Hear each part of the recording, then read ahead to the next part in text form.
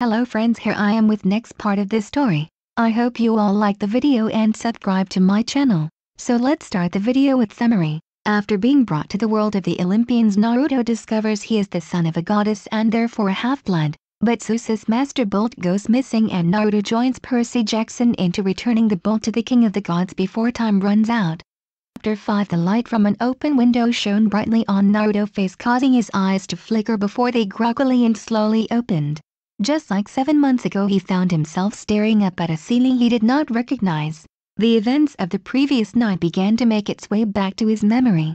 Grover being a satyr from the old Greek times, being attacked by the Minotaur before he and Percy managed to kill it, Sally gone and being found by that raven-haired girl. He blushed slightly at the memory of the girl before he heard a voice coming from next to him. He looked over to see Percy lying on a bed similar to him with a blonde-haired girl feeding him some weird liquid-looking substance.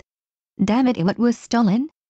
he heard her mutter as she put the spoon into Percy's mouth. "Your guess is as good as mine," he said, catching the girl off guard and making her turn around to face him with a startled look on her face. The girl looked about the same age as Percy and was very pretty. She had tan skin with long blonde hair that curled at the back. She had gray eyes and wore an orange shirt that said Camp Half-Blood on it, along with a blue skirt that stopped just above her knees and blue sneakers. "Whoa, don't scare me like that," she said, slightly startled at hearing Naruto's voice, and watched him as he began to sit up. Naruto felt a little stiff as he sat up, but his ribs didn't hurt anymore, so he could only presume the faults had healed him by now. He began to stretch a little, getting the knots out of his joints. "How are you up? You shouldn't be awake for another day at least, let alone fully healed," she said in surprise. "I have always been a fast healer," he said, looking at the girl. "Is he going to be okay?" he asked, nodding over to Percy. "Oh, yeah, he will be fine. He just needs to rest. He should be up by tomorrow." "That's good," he said as he rubbed his eyes before he extended his hand out to the girl. "I'm Naruto Uzumaki. It's nice to meet you." The girl looked at him slightly as if she was studying him before a smile made its way to her face and shook his hand. "I'm Annabeth Chase. It's nice to meet you too." "So can you tell me where I am?" he asked, looking around. "You're at Camp Half-Blood. Come on, I'll take you to Chiron and Mr. D. They will be better at explaining everything to you," she said before leading Naruto out the room. "You're in the medic wing at the moment. You and your friend were brought in late last night. Caused a bit of a ruckus," she said as Naruto looked all around as he saw Greek lettering all about the wall and on the door. Yet somehow he found he could read it pretty perfectly. "Yeah, sorry about that. We would have been quieter if Pasiphae's-san didn't try to turn us into a shish kebab." "You know your Greek history," she said, looking slightly impressed. "I was told to brush up on my Greek history over the past months. My mom wanted me to learn it when I arrived in New York." "She sounds smart," Annabeth said. "What's she like?" Naruto shrugged. "No idea. I have never met her. She has seen me but I haven't seen her." "Oh, what about your dad?" she asked, pushing for more question. He felt as if she was interrogating him, but he felt comfortable around her, so he didn't really mind answering. "He died the day I was born. I never met him either." "Oh, I'm sorry to hear that. Don't worry about it. I'm used to it," he said, getting a nod from the girl. Annabeth meanwhile was taking glances back at Naruto and was studying his features. "He has the blonde hair and the tan skin, and he said he never met his mom. But the eyes are all wrong. I wonder whose he is," she thought. "Plus, are those whisker marks on his cheeks?" When the two made it outside, Naruto looked around and felt slightly stumped and let his mouth open slightly as he scanned the place. From what he saw, the landscape was dotted with buildings that looked like ancient Greek architecture. There was an open-air pavilion, a large amphitheater, a circular arena that had a lot of training dummies scattered over it with a few kids hacking away at them with swords. There were white marble columns sparkling in the sun. In a nearby sandpit, a dozen high school-age kids and satyrs played volleyball. Canoes glided across a small lake. Kids in bright orange t-shirts like Grover's were chasing each other around a cluster of cabins nestled in the woods. Some shot targets at an archery range. Others rode horses down a wooded trail while some flew on horses with wings. "This place is incredible. It's even more amazing than the Leaf Village," he said, getting a curious look from Annabeth. "I'll explain later."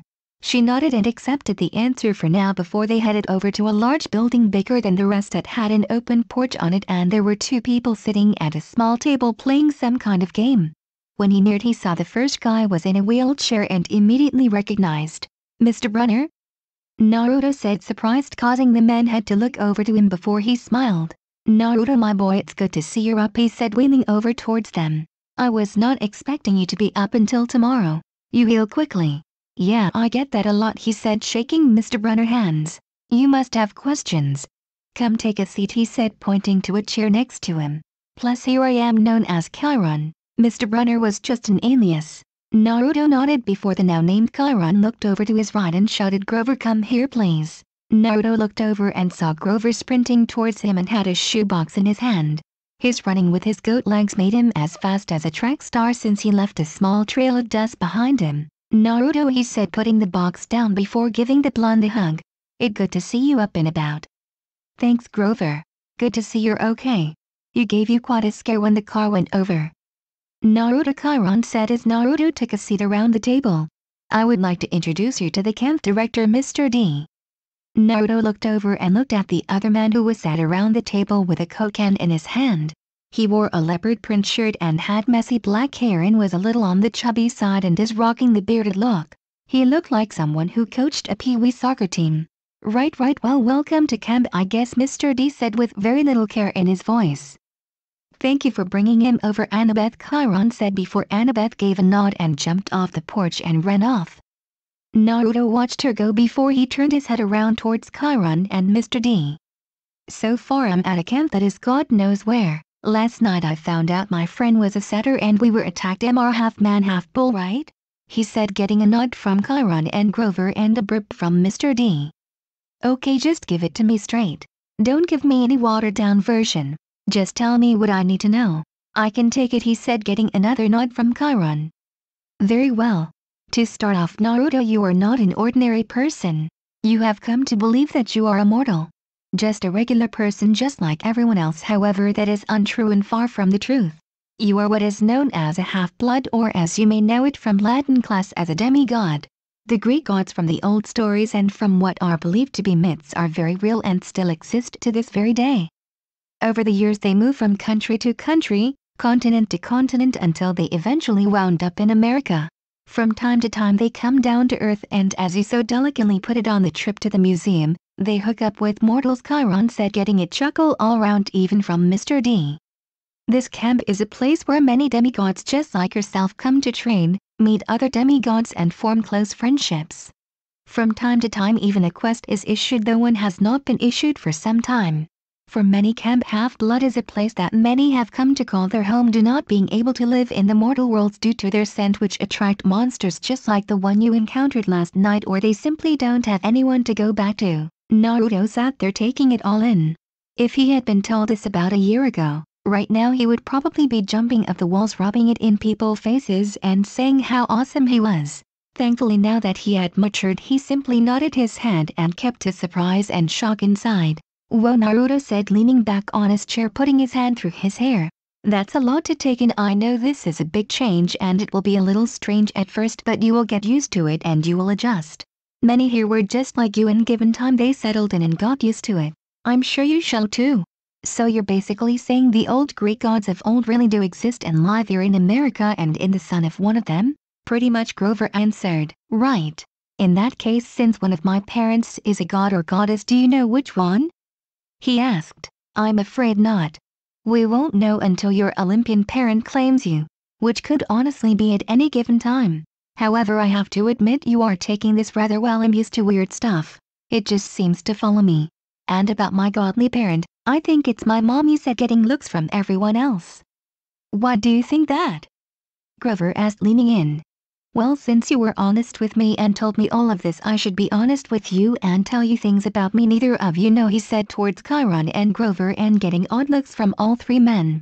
Have you ever heard of a place called the Elemental Nation? He asked, getting surprised looks from Chiron and Mr. D, while Grover just looked plain confused. We are aware of the other world. From time to time we gods visit their world, but it's awful rare. How do you know of it? Mr. D asked suspiciously. Well, you see, wait, as gods? Are you telling me you're a god? Naruto asked, eyeing Mr. D. Is it that surprising? This is just the look I'm going for while I'm here, he said before he summoned a glass of wine on the table and was about to drink it before Chiron spoke up. Mr. D, your restrictions, Chiron said, getting rolled eyes from Mr. D. Right, forgot. Father really enjoys punishing me, he said before it disappeared. Naruto saw the wine and the father commented. It clicked in his head and who this guy was. You're the wine god, aren't you? You're Dionysus, he said, getting a nod from Mr. D, who also looked a little impressed. That is correct. Nice to see not all the demigods that first arrive here are idiots. Thanks, I think. You were saying, Naruto, before we trailed off. Chiron spoke. Oh right, I was telling you about the elemental nations, right? He said, getting a nod from the man. Well, the reason I know about it is because I'm from the elemental nations, he said as Chiron got a gobsmacked look on his face while Mr. D looked very surprised. How do I know you're telling the truth? He asked before Naruto smirked a little. He stuck out his hand and formed a Rasengan, causing both Grover and Chiron to gasp at the sight of it while Mr. D inspected. Yep, that's chakra alright, he said, getting an amused look on his face. Now this is a first. We have never had a demigod from the elemental nations before in the camp. Really, I'm the first? He said, getting a nod from Mr. D. Since those in the elemental nations are capable of using chakra, they already become quite powerful people in their own right. Also, since monsters don't go to that world, they would never pick up their scent, so they would not need to come here. However, I would like to know how you got to this world. Well, my mom found me and she brought me over. She hated the way I was treated by the village and brought me to this world. Which is why you believe your mom is a goddess, Chiron said, getting a confirmed nod from Naruto. That would make sense since only a god or goddess has the power to cross worlds. This pretty much confirms Naruto's Olympian parent is one of the goddesses. Hold on. What is this place you're talking about? What's chakra and what was that blue orb thing Naruto just made? Grover asked since he was confused about what they were talking about. So for the next 5 minutes Chiron filled Grover in while Naruto added any extra info if Chiron missed anything out. By the end of it, Grover was left sat in his seat with a gobsmacked expression on his face. To think a world like that exists. Who knew, he said, slumping back. Now you know how I felt when I came to this world, Naruto said, chuckling a little. Why were you brought to this world then? I don't quite understand why your mother brought you to this world if that world never got any monsters. You said she did not like how the village you?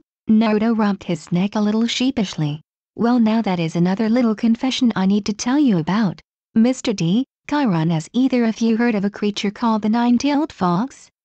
He asked, now getting odd glances from the two. I have. The nine-tailed fox, or kawabi for short, is a giant fox-like creature as tall as a New York skyscraper that is effectively a giant mass of chakra.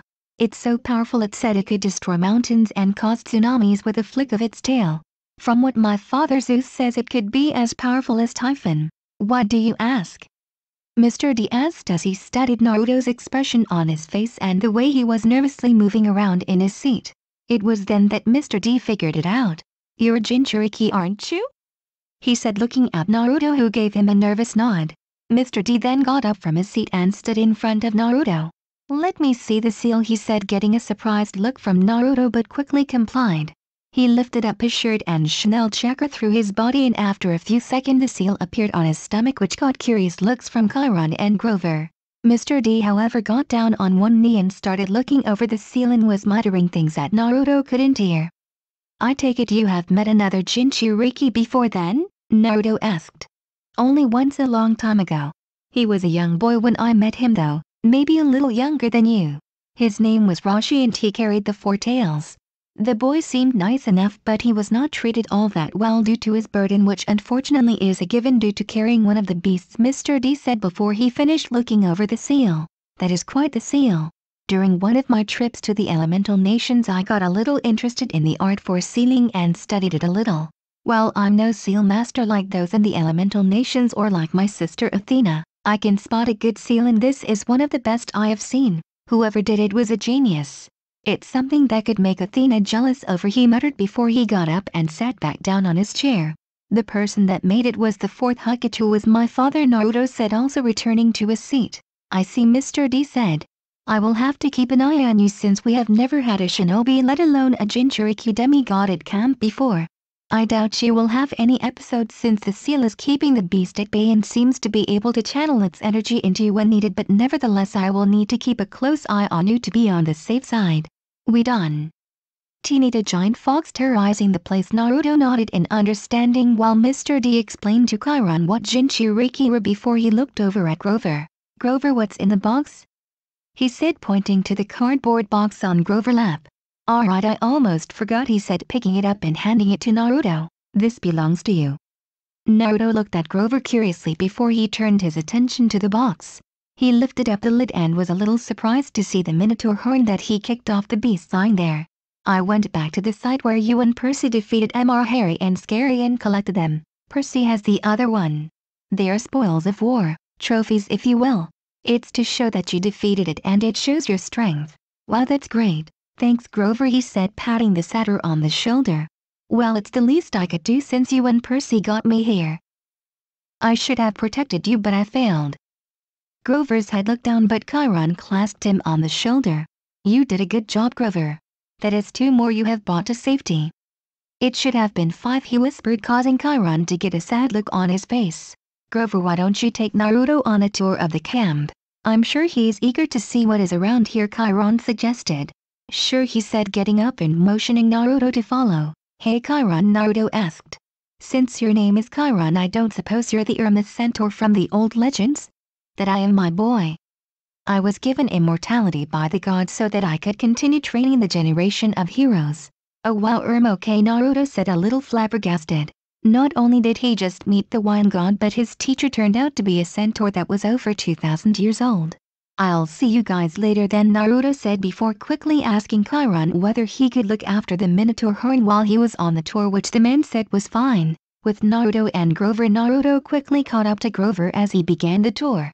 Well, first, the building we were just at is known as a big house. Basically that is the headquarters of the camp and where you will most likely find Chiron or Mr. D, he said, getting a nod from Naruto. As Grover showed Naruto around, the blonde-haired teen saw many kids around his age and a few that were older and younger running around, all wearing their bright orange shirts. Some were running around with sword, bow or other assorted weapons in their hands. Others had maps or books while others carried around tools. Many of the other campers glanced at Naruto when he walked past, mainly to see what the new camper was like. They had already heard about how Naruto and Percy defeated the Minotaur during the night. While some were impressed, others were a little jealous that they got the opportunity and they didn't. Grover then led them through the giant strawberry field. Naruto took a long whiff at the area and found himself sighing happily. The place smelled heavenly. With fresh cut grass and the smell of strawberries in the air, it made Naruto want to fall to the ground and take a nap. All around there were satyrs and other children who were tending to the strawberry fields. Grover explained that the demigod children of Demeter took up the task of keeping the strawberry field in good condition, along with satyrs playing their magical songs to help them grow. Not only that, but also the strawberries helped pay some funds towards the camp. It might have been a secret camp for demigods, but it still needed money from the mortal world. So Grover, how did you get picked to go find me and Percy? Naruto asked, striking up conversation with Grover as they walked through the huge strawberry fields. Well, satyrs are sent out into the mortal world to find demigods and then bring them back to camp once the time was right. Going to Yancy was kind of my second chance. Second chance? You did this before? He said, getting a solemn-looking nod from Grover. Yeah, a couple of years ago, but I'd rather not talk about it. Let's just say I didn't do my job properly and there was a casualty. Anyway, as I was saying, I went to Yancy and then I found Percy. Originally I thought it was only Percy there, but then I discovered you too. That's when I called Chiron and he came to Yancy as well. Why did Chiron come over? Was there something that matter? It wasn't necessarily a bad thing, it's just you and Percy were each giving off a very strong scent. It was much stronger than other normal half-bloods. Though yours may be due to being a shinobi half-blood. Man, that's weird. I still can't believe a world like that exists. You will have to tell me more about it sometime, he said, getting a nod from Naruto. Once they exited the strawberry field, they went past an archery range that had a large group of children varying from ages wielding bows and arrows shooting at the targets. They seemed pretty good since most were hitting just around the center. Over there is the canoeing lake. We have canoe races from time to time, he said, pointing towards the giant lake that had small dock located on the edge with a row of canoes and smaller looking boats around it. And over there is the stables, he said, pointing over to a large stable just over by the hill. That's where the horses and Pegasuses are, he said, as Grover saw it had caught Naruto's attention. However, it was not the stables or the mention of Pegasuses that caught his attention but the girl who was walking towards it. When Naruto took a good look, the girl had long raven black hair and was wearing a skirt similar to Annabeth and had an orange tank top on. That's the girl from last night, he said, but just as he was about to head over, Grover caught him and dragged him off. Come on, Naruto, much to see, he said, getting a whine of displeasure from Naruto before the blonde gave in. He looked over and the girl had disappeared into the stables. They continued looking around the camp with Grover next showing the amphitheater and then a giant wooden arena. Grover explained that the arena was where they had practice fights and special games while the amphitheater was where they had big sing-alongs and told stories. Naruto thought that was something he could enjoy. Oh, here we are, Grover said as they exited the strawberry field, and Naruto found himself staring at an assortment of cabins that were all in a U-shape. They were cabins of all shapes and sizes and all looked much different from one another. Right in the center of the U-shape was a stone-lined fire pit. Sitting next to the pit was a girl who looked around 8 years old. She had brown hair with a small bandana covering her hair and wore a brown dress that went down to her knees. She turned and looked at him with a pair of warm chocolate-colored eyes before she gave him a warm smile. When she looked at him, he saw her mouth a few words to him. It looked like she said, "I'll see you soon," before she got up and stood in the fire before she disappeared, leaving a slightly shocked Naruto staring at where she once sat. He was taken out of it when he heard Grover's voice. "These are the cabins where you will stay. Each cabin represents one of the 12 Olympians, and when you get claimed by your parent you will stay in their cabin. But for now you will stay in cabin 11, the Hermes cabin, since you have not been claimed yet. That's where everyone has not been claimed go," he said, pointing over towards a cabin that looked the most like an actual cabin. Naruto stared at all the cabins. There was one that had tomato vines growing on the side of it with a grass-made roof. Another was bright pink with pink frilly curtains showing through the windows. Then there was one that looked like it was made of solid gold. It hurt just to look at it due to the sun bouncing of it. "Why are so many empty?" he asked, pointing towards a select few that looked great but he could see they were bearing empty on the inside. "Oh well, Hera is the goddess of marriage, so she doesn't have affairs with mortals. Therefore she has no demigod children. It's just there is an honorary thing. The Zeus cabin won't have any due to the big three, Zeus, Poseidon and Hades, making a pact for no more demigod children due to some bad past events. The same with the Poseidon cabin," he said, pointing towards 3 cabins, 1, 2 and 3. Cabin 1 was a marble building looking like a mausoleum, with heavy columns. The doors were made of bronze and had symbols of lightning bolts on the side.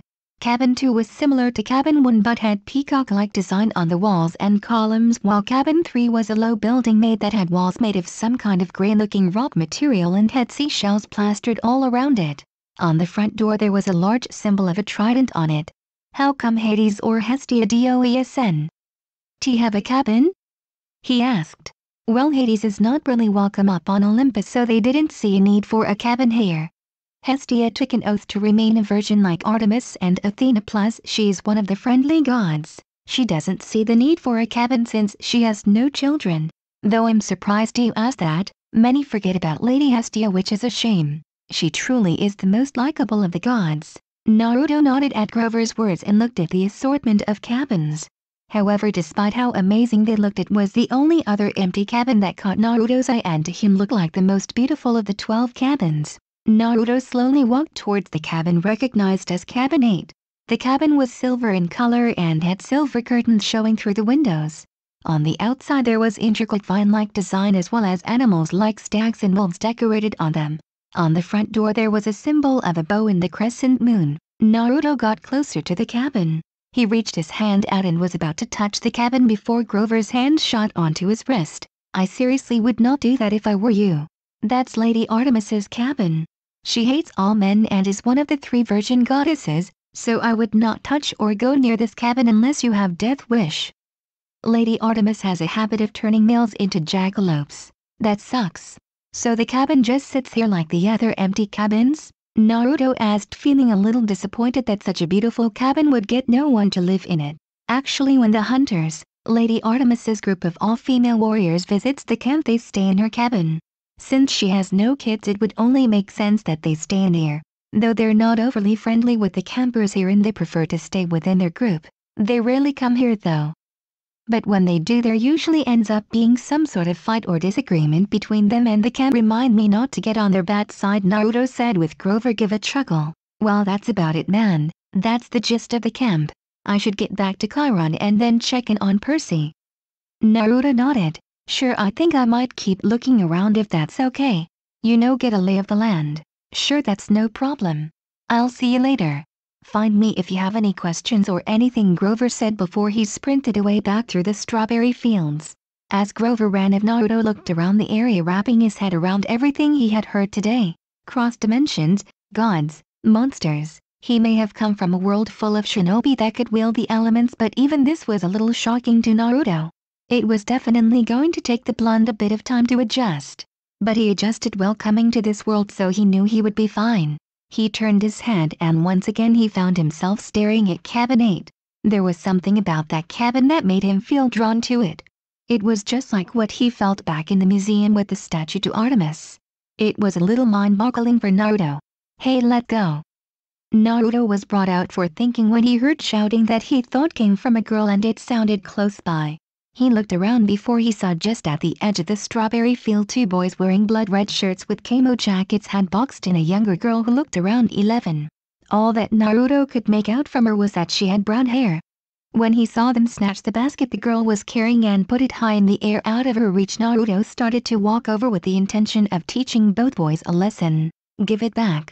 Those strawberries are supposed to be sent off in a couple of days, the girl said, but the 2 boys who towered above her just snickered and were using their sizes to intimidate her. Both boys looked around 13 to 14 but were very chunky looking. Naruto couldn't tell whether it was from too much muscle or too much fat. But both had baby-like faces. You think we care, weakling? Why don't you try and fight us? Maybe we will give you them back then, ugly number 1 said, causing them both to laugh and the girl's eyes began to water. Hey, ugly, Naruto called, causing the 3 to turn and look at him. Who the hell are you, blondie? Can't you use we're busy? Are you looking for trouble? Busy, huh? All I see is 2 overgrown chimps picking on a little girl. If you want to fight someone so bad, how about you fight me? Unless you're too chicken. Chicken? Chicken. Who the hell are you calling chicken, ugly number 2 said as he ran towards Naruto. He brought his fist with the intention of pummeling Naruto, but Naruto simply sidestepped. Man, you're slow, he said before delivering a strong punch to the gut of ugly number 2 before getting behind him and giving the kid a giant wedgie and pulled his underpants all the way across his face. Ugly number 2 started running around in a circle before he ran into a tree and knocked himself out. Naruto then turned around to ugly number 1. How about you? You want to go? He said, doing the come on sign with his hands. But just before ugly number 1 could do anything, Naruto appeared and whacked him on the back of the head before kneeing him in the gut. However, when he hit him and the boy went down, the basket in his hands that had the strawberries went flying into the air. Luckily, Naruto caught the basket, and as the strawberries fell back to the ground he began catching them back in the basket before the basket was full again. He turned around to face the young girl who was gaping like a wet fish at him. I believe these are yours, he said, handing them over with the girl receiving them with a small blush on her face. Thank you. That was really nice of you. I have not seen you around before. Is this your first year at camp? Yes, it is. I just got here last night. I just finished the tour of the place when I say you were in a bit of trouble. I hate bullies, especially when big idiots like them pick on girls. Just makes my blood boil. Yes, those Aries kids are just a bunch of bullies, and I doubt they will try and mess with you after what you did to them. I'm Katie Gardner, daughter of Demeter. It's my first year too. It's nice to meet you. I'm Naruto Uzumaki, son of Unknown, he said, making her giggle a little. He got a better look at her. She had leaf green eyes and mild tan skin. She wore the usual orange shirt but had a dark green skirt that went just above her knees and wore green Converses. How long have you been claimed if this is your first year? Naruto asked, wondering how long it usually took since he would now be eating for when his mother would claim him. I was only claimed a few days ago. Apparently it varies from different gods, but I was claimed pretty quickly. That's pretty often from what my siblings tell me, since Demeter claims her kids pretty quickly. I'm sure you will be claimed soon. Katie, a voice called, and both turned to see a boy halfway down in the strawberry field shout to her. He was telling her they had to take the strawberries they picked to the big house to get ready for shipping. I have to go. Thank you for helping me again. I would really like to be your friend since you helped me. I'll see you soon, Naruto, she said, giving him a quick hug before running off, swaying her basket full of strawberries. No problem, he said, smiling. He felt like he just made a new friend in camp, which made him feel pretty good inside since currently his only friend were really Percy and Grover. So he spent the next couple of hours looking around the camp, making sure he knew where everything was. He went down to the beach only for a group of women with elfish feature to flirt with him. It made him feel pretty uncomfortable, so he hightailed it out of there, leaving the girls there a little disappointed. As the sun began to set among the camp, he had walked up onto the hill and sat underneath the giant tree and watched as the sun began to set. The orange-yellow colors from the sunset lit showed the camp in a beautiful light and reflected and glimmered of the ocean and rivers. I should try and get hammocks set up here, he thought as the day slowly began to change to night. He heard a conch horn bellow out, but he didn't think anything of it. Here you are, Naruto. Naruto whipped his head around to see Chiron galloping over now in his centaur form. Naruto had to whistle in amazement. His horse half was white in color with a few scars that in various places on his horse half. No doubt from training past heroes and fighting in battles. I trust Grover gave you the tour? He asked, getting a nod of confirmation from Naruto. That's good. Come, the horn that went off was to let people know dinner was ready. We are heading over to the dining pavilion. That's where Mr. D will introduce you to everyone. You and Percy have caused quite the stir and many are interested in meeting you. Yeah, I bet, he muttered to himself as he and Chiron made their way down the hill. Chapter 6. Chiron and Naruto neared the giant outdoor dining pavilion, which they could both see and hear was already filled with all the campers. Naruto could hear people talking, laughing, burping, and even a few playful arguments. So Grover mentioned I would be staying at the Hermes cabin, he said, striking up conversation with veteran centaur. That's correct. It's where all the unclaimed demigods go, since Lord Hermes is happy to look after those who are unclaimed, which makes him a favorite and well-respected member of the 12 Olympians. Well, that's good of him. How long do you have to wait to be claimed? Chiron had a somber look cross his face. Oh well, it varies. Some get claimed straight away within a few days, some maybe a few months, some a few years, but some unfortunately never get claimed. Unfortunately, not all demigods are recognized by their godly parent and are simply forgotten about. Then why would they have them if they weren't going to at least claim them, show them they at least care for them? Well, that is a question I think many want answered, but in my experience it's best not to ask. The gods can be very temperamental when they want to be. Fair enough, Naruto said. The two lapsed into a quick silence before Naruto asked another question. Can I ask, why does Hera have an honorary cabin when Lady Hestia doesn't? From what I have heard about Hestia, it's that she's a favorite and likable goddess. Shouldn't she have a cabin in her honor as well? Naruto asked. Chiron sighed. Well, it is quite unfortunate really. Lady Hestia was once one of the 12 Olympians, but when Dionysus came along it's caused a bit of an uproar. She willingly gave up her seat to him when she saw how far things were beginning to escalate and to avoid a war happening. But slowly over time people just began to forget about her. Even some of her family rarely notice her these days. That's really sad, Naruto thought. He felt some kind of connection with Hestia in some sort of weird way. He guessed it was perhaps because they were both rarely looked upon by others and were not really cared much for. He hated that when he was growing up, so he could only imagine how Hestia had it living for over 3,000 years. They arrived at the dining pavilion, but just as Naruto was about to head over, Chiron put a hand on his shoulder and looked down at him. Naruto, Mr. D told me about the hardship that a Jinchuriki has had to face, and I just want you to know that you won't have to face those kinds of hardships here, and the camp welcomes you with open arms. Do not feel like you need to hide yourself from people here. If or when you decide to tell people about the fox, know that although they may be a little wary of you, they will accept you. They all know what it's like to be looked down on, and we all consider each other friends and family here. So know that when you want to tell everyone, we will accept you for who you are. Hearing Chiron telling him that he would be accepted here made Naruto slightly near up before he quickly wiped a straw tear away. Thank you, Chiron. You don't know how much I appreciate hearing that. Chiron gave him a kind smile before the two continued walking in. When Mr. D introduces you to everyone, he will let them know that you come from the elemental nations, but will keep the fox secret until you want to tell them. Naruto nodded and the two headed towards it.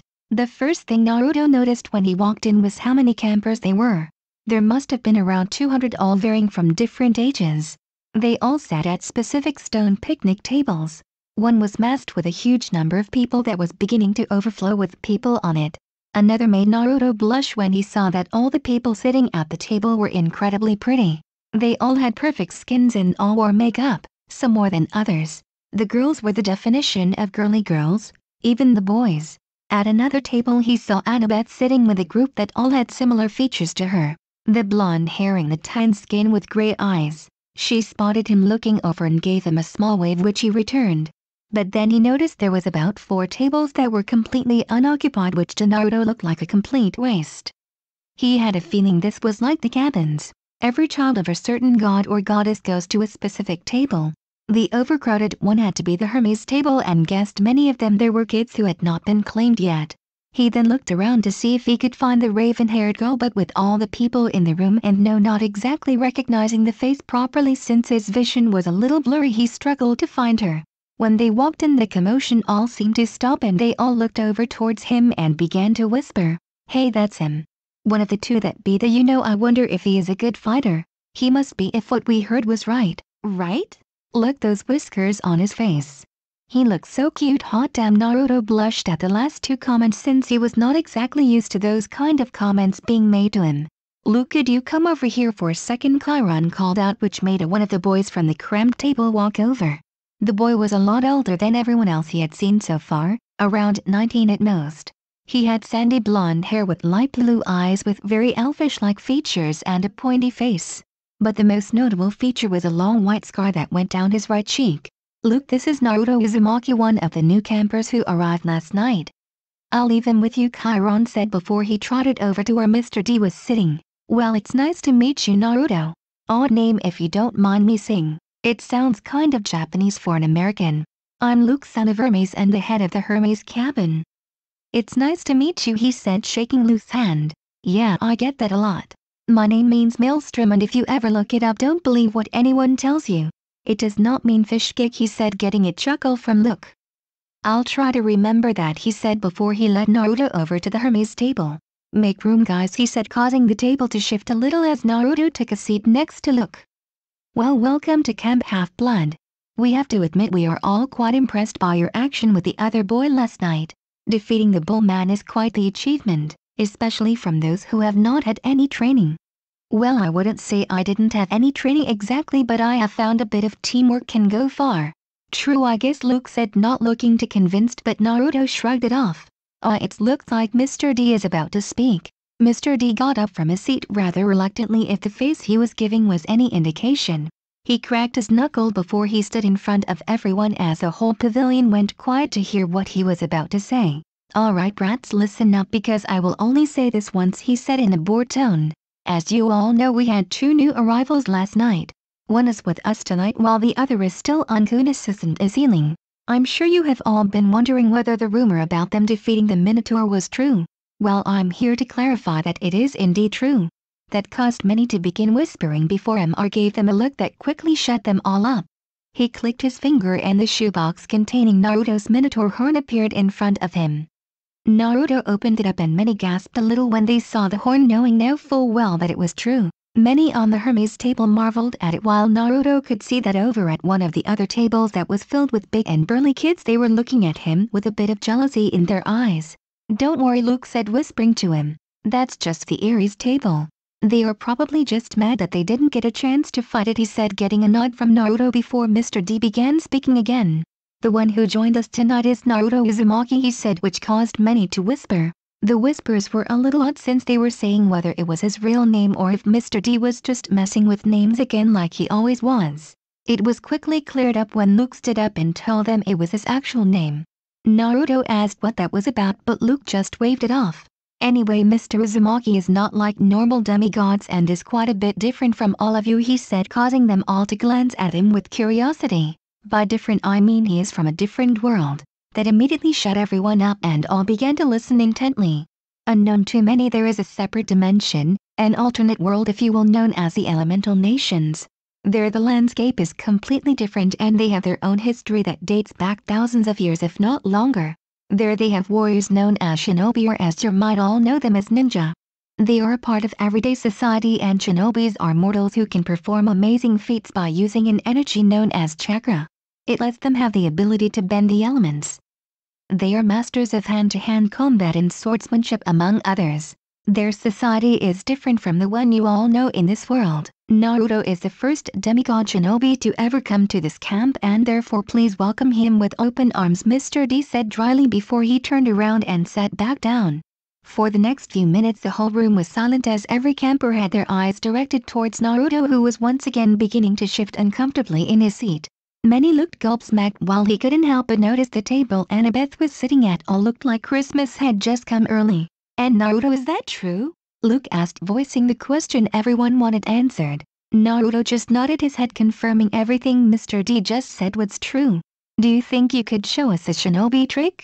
Luke asked. I'm sure, he said, standing up as everyone turned in their seat to get a good look at what he was about to do. He quickly thought about what to do before he decided on walking up one of the stone pillars.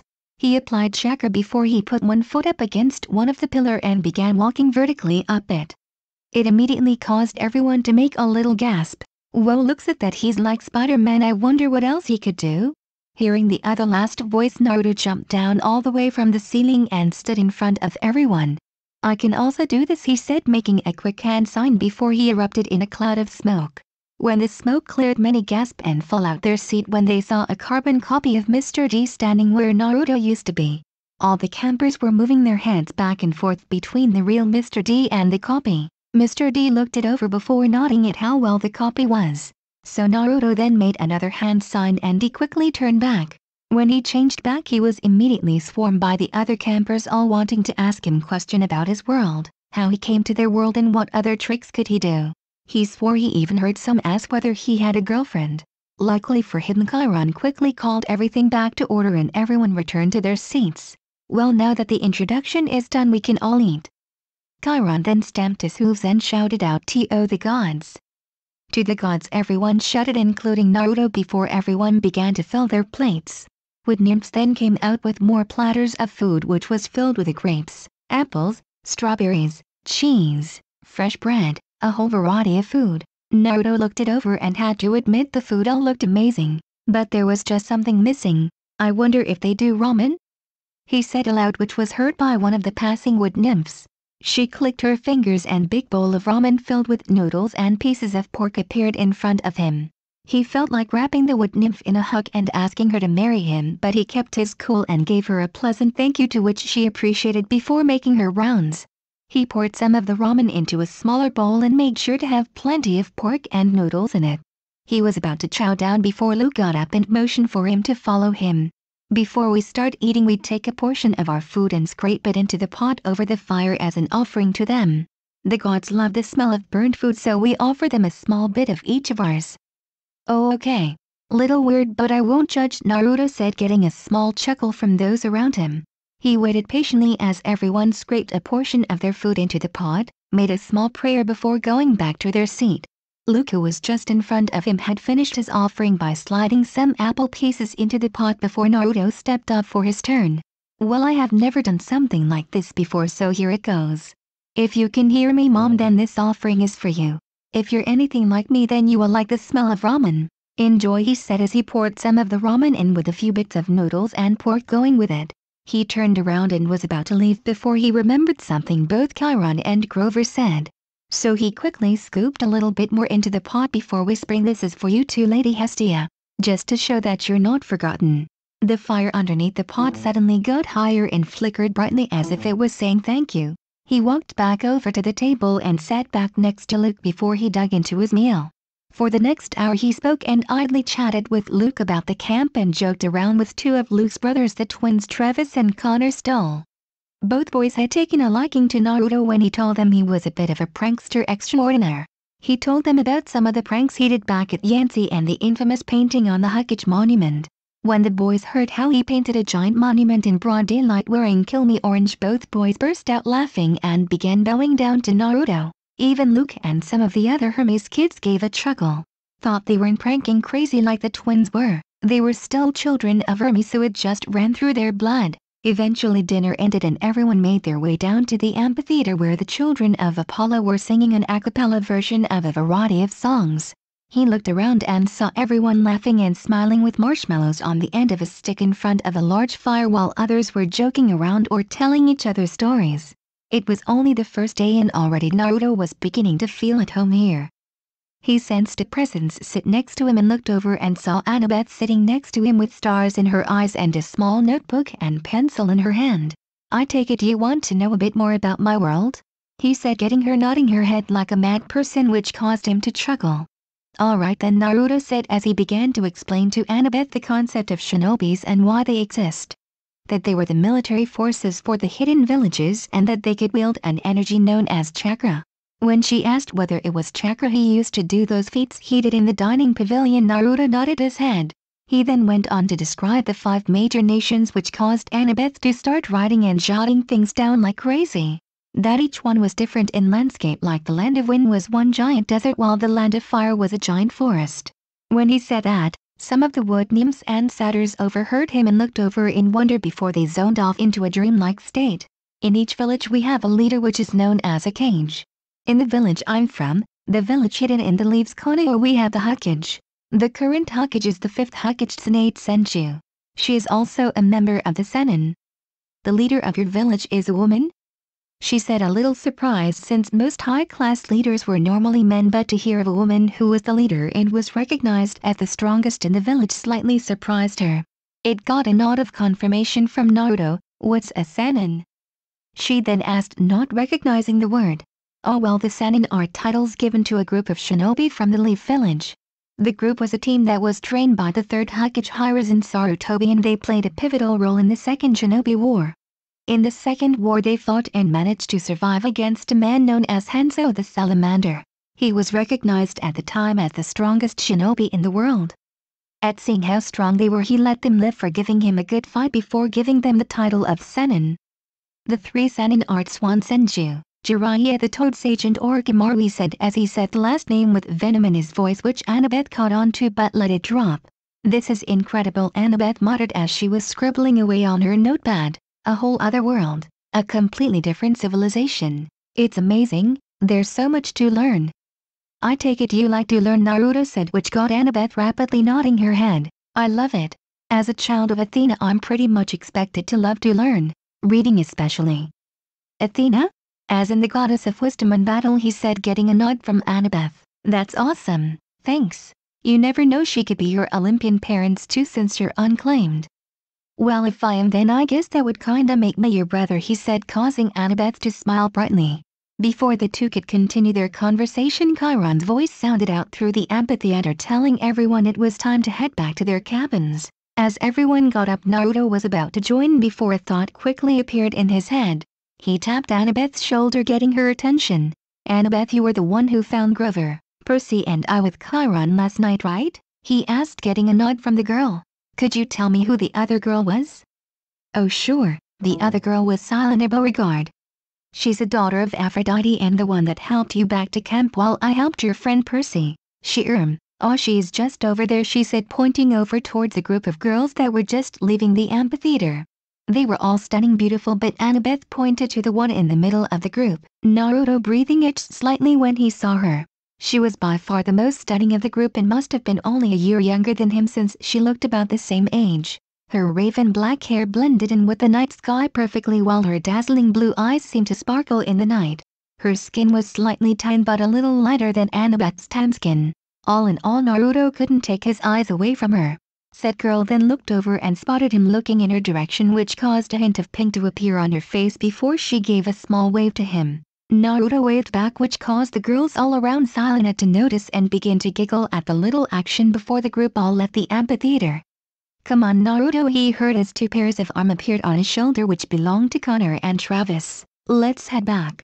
We don't want to be out here when those harpies are around," they said as they began leading him out with the others from the Hermes cabin. He waved goodbye to Annabeth before he set off. It only took a few minutes before he found himself standing outside the Hermes cabin. "It's not much, but it's home," the twins said together before they led Naruto inside. When he walked in, the first thing he noticed was how cramped it was. All the beds and bunk beds had been taken and there were sleeping bags littered all around the room. "Here you go, Naruto," Luke said, appearing in front of him, handing over a sleeping bag and some toiletries. "Pound, take this spot. No one's using it yet, so you're welcome to it," he said, pointing over to a spot next to the bunk beds that Connor and Travis slept on. Just as Naruto was about to head over, Luke tapped his shoulder. "Don't forget these. Since you're part of this camp now, you're pretty much required to have these," he said as he handed over a bright orange shirt with the words Camp Half-Blood written in black along with a bare leather necklace. "We all have the necklace," he said, showing his that had 5 multicolored beads on it. "Each bead represents one summer that we have been at camp. The little mark or picture on the bead shows what all the head counselors have agreed was the biggest event of that summer."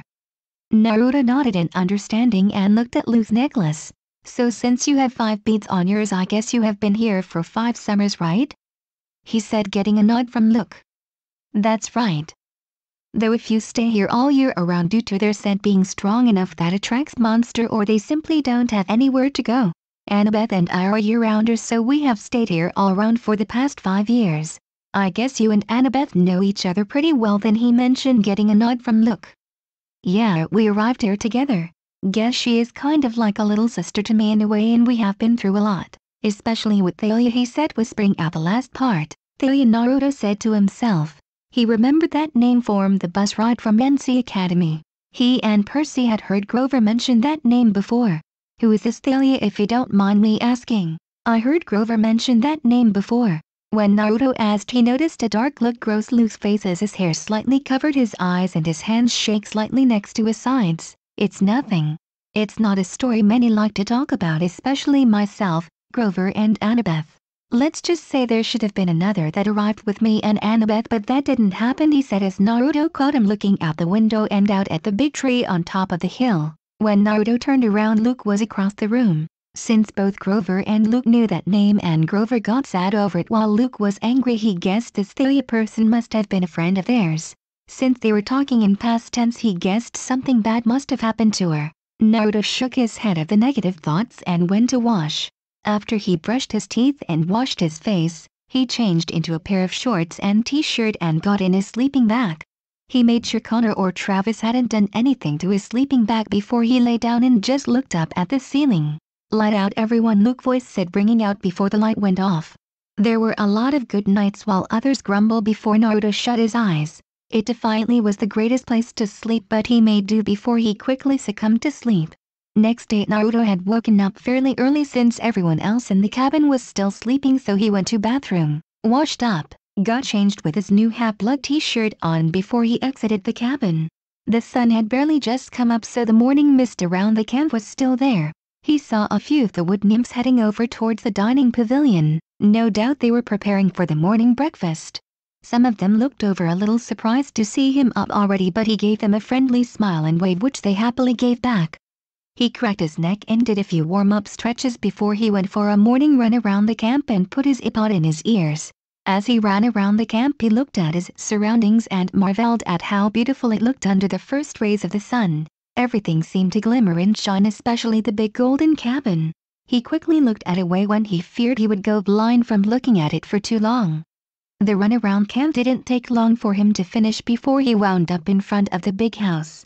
He doubted anyone else was up, but was surprised when he saw Chiron trotting up toward the big house with a surprised look on his face.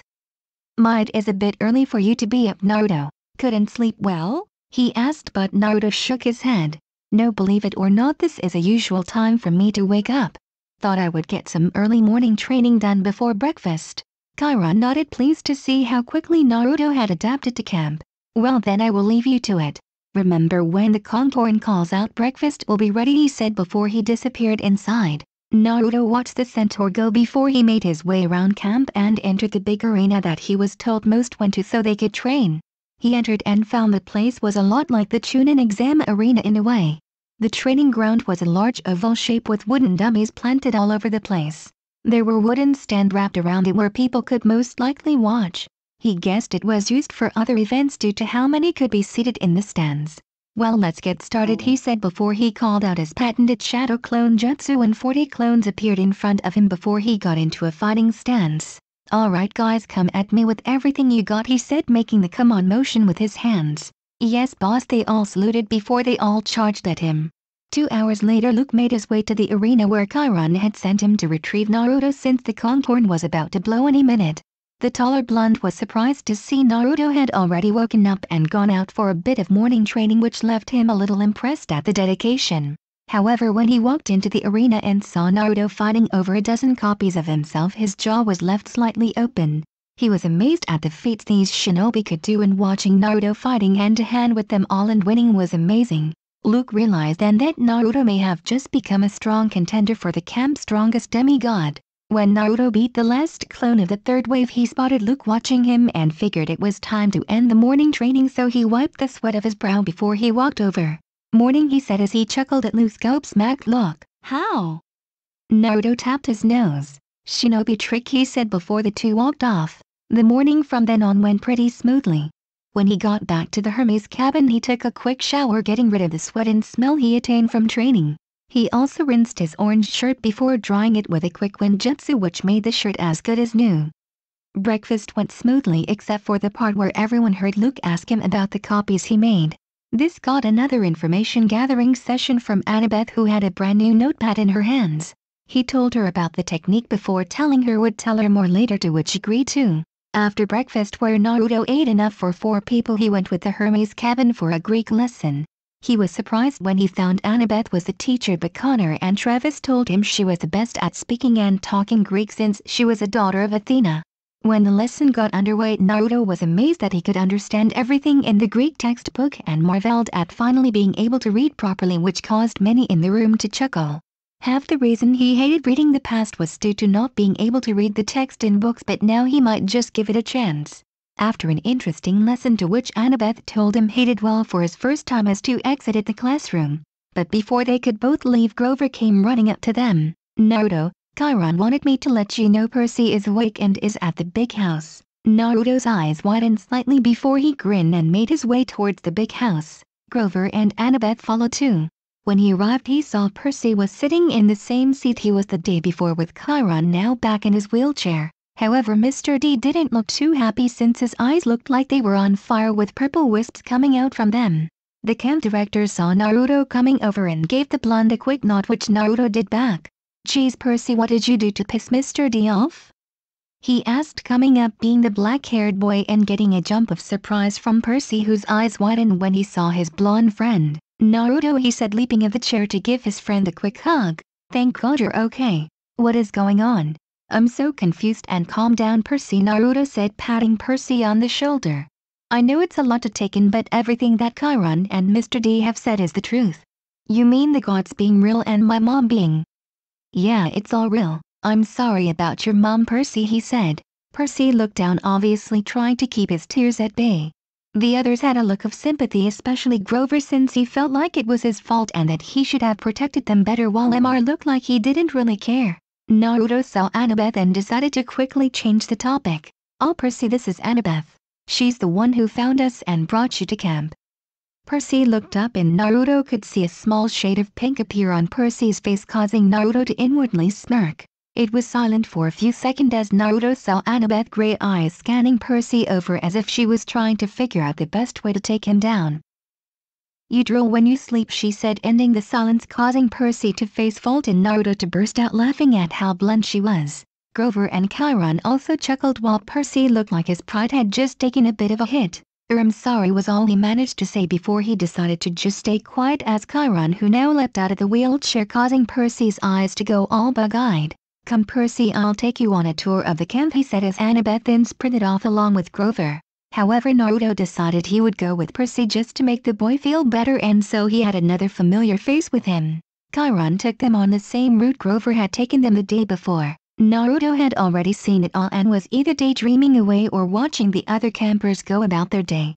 He listened in when Percy claimed to have seen something move the curtain from the attic window, but Chiron quickly shot it down to it being nothing, which Naruto found a little suspicious but let it go for now. After about half an hour of Percy asking question after question, they eventually got to the cabins. When they got there, Naruto looked around and saw that a tall, well-built girl about his age was staring at Percy as if he was fresh meat.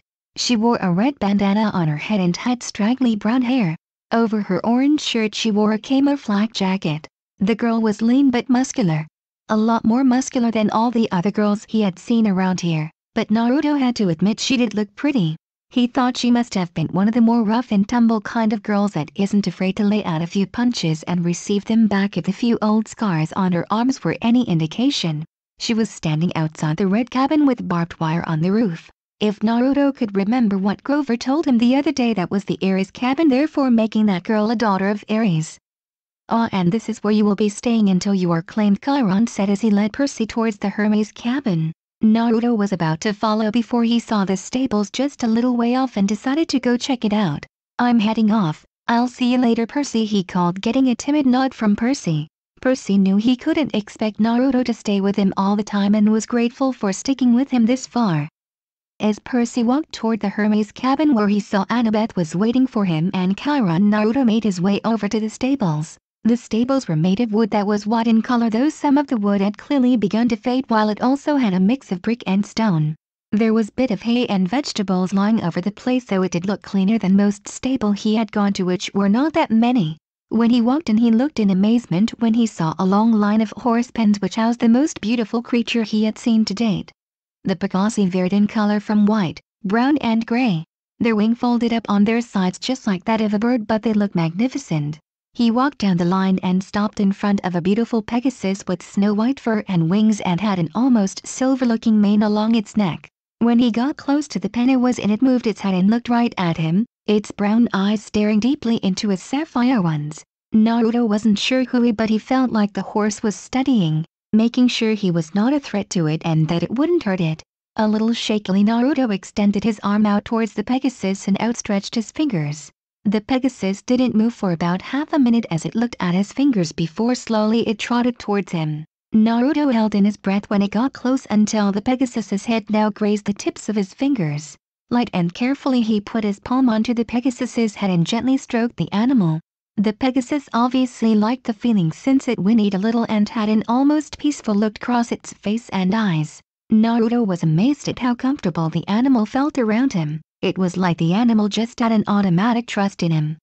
"Beautiful, isn't she?" a voice called out, causing Naruto's head to whip around and eyes widen slightly when none other than the girl he had been trying to talk to all day yesterday was standing there looking towards him, and the Pegasus with a small smile on her face. She walked over and patted the Pegasus on the neck. "Yeah, she is. She's quite possible the most amazing animal I have ever seen," Naruto said, getting a nod in agreement from Silena. "I'm surprised she has taken to you so quickly. It took me a few weeks before she felt comfortable to be around me." "Guess you have a way with animals," she said as she gazed at Naruto, who blushed slightly at her stare. "Maybe. I guess she just recognizes I am no threat to her," he said, getting a satisfied nod from Silena. "I'm Naruto, by the way." Silena giggled. "Oh, I know who you are. You have been quite the talk of the camp, especially with your little display last night. I'm Silena Beauregard, daughter of Aphrodite." "It's nice to meet you," he said, sticking his hand out, to which Silena quickly shook along with a little giggle escaping from her mouth. "You were the one who found me on the hill that night, weren't you?" he said, getting a confirming nod from Silena. "I just want to thank you for helping me. I was pretty out of it with Mr. Beefcake whacking me in the chest." "You're welcome," she said politely, getting a small hint of pink appear on her cheeks from the thanks. Naruto looked her over and saw she was wearing almost the same as the day before, except her skirt was now light blue and she had silver-colored sandals on her feet. Her nails and toenails were colored a light blue to match her skirt and her eyes. One thought was going through Naruto's head at this point in time. The girls in the Leaf Village have nothing on her. At the same time, Silena was looking him over from the corner of her eyes. She saw that the camp half-blood shirt fitted him perfectly and framed his lean but muscular frame perfectly, and was impressed with the black long shorts he was wearing and the black Converses. "I can see why so many of my sisters are falling for him already," she thought. "I do hope he isn't a son of Aphrodite. That would break a lot of hearts." Both then caught each other staring at one another before they quickly turned their heads, hiding the pink on their cheeks before they both let out a little laugh. Naruto saw the necklace on around her neck and saw the one bead on it that was colored blue. "You have been here 1 year, I guess, from the bead," he said, motioning to her necklace. "Yeah, I came here last summer when I was 12. I spent about a week in the Hermes cabin before my mom claimed me. When most people look at me, they just see this pretty girl who is a daughter of Aphrodite, and that all I do is look in the mirror and talk about clothes and love and stuff. So I tried to branch myself out from that. I took a Pegasus riding lesson, which I found I excelled at. I'm pretty confident in saying I'm one of the best Pegasus riders in the camp. If you like, I could teach you how to ride one," she said, tucking a strand of hair behind her ear a little nervously. Sure, I'd really like that, Naruto said back, stuttering a little at first and causing a big smile to cross Sasuna's face. The Pegasus was looking between the two, and if Naruto didn't know any better he could have sworn she was smirking. However, before the two could talk anymore, a blast that sounded like a small explosion sounded out through the air. Both Naruto and Sasuna looked at each other before they headed out of the stables to see what the commotion was. I hope you all liked the video. And if you all want the next part of this video, please like the video and comment 3 hearts. Please subscribe to my channel so whenever I upload a video you will notify.